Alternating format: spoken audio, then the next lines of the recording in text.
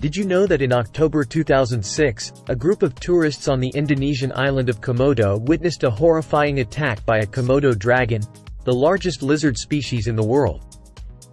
The dragon suddenly lunged at a park ranger who was guiding the tour and bit his leg, causing a deep wound.